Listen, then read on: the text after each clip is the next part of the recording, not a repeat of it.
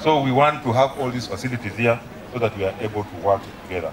Otherwise, I'm happy to be here, and this is not the last time. We shall be interacting even more. You will see me more in that hospital. I believe in our hospitals. I've already been there for X-ray. Don't ask what I was being X-rayed of, but I was there.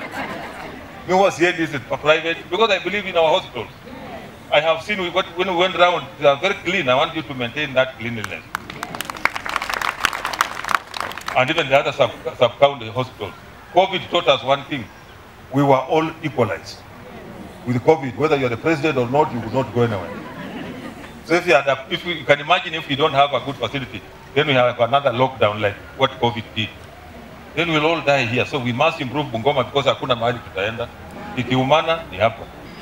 So I've seen that we have gone through the areas that we went to see ICU, the eye clinic, emergency department, and cancer palliative care unit, and I'm satisfied with what I have seen.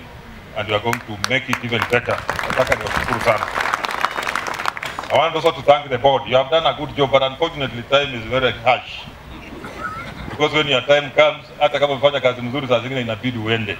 We really wish to have you, but sometimes it may not be possible to retain all of you, but we appreciate what you have done.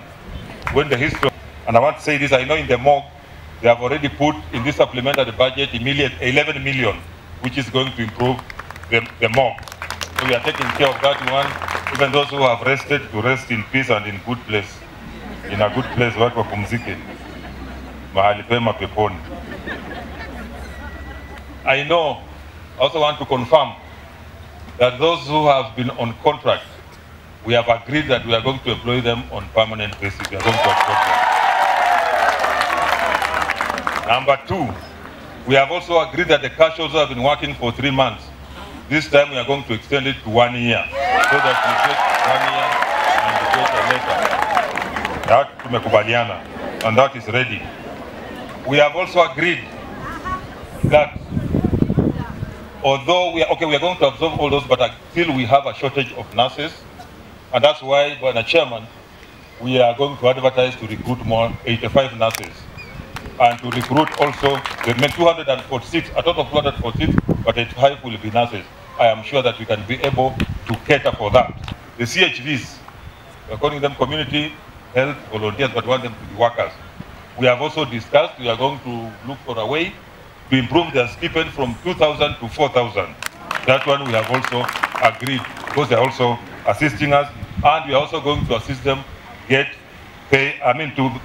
to make them get also NHIF cards as a way of supporting them. Of course, we have already agreed about the promotions, all the pending promotions, and you have been told by the chief officer, all the pending promotions must be expedited so that people get promotion, wapee nafasi, watoe jam, wengine pia wafanye nini, wapate promotion kwenda mbele.